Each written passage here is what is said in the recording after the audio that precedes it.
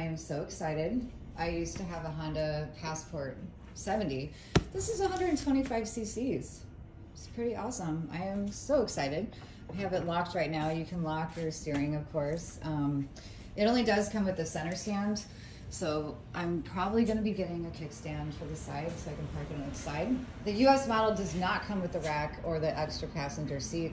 I have those on order from eBay because Honda doesn't have those out yet, but I'm just blown away. This thing has got so much oomph.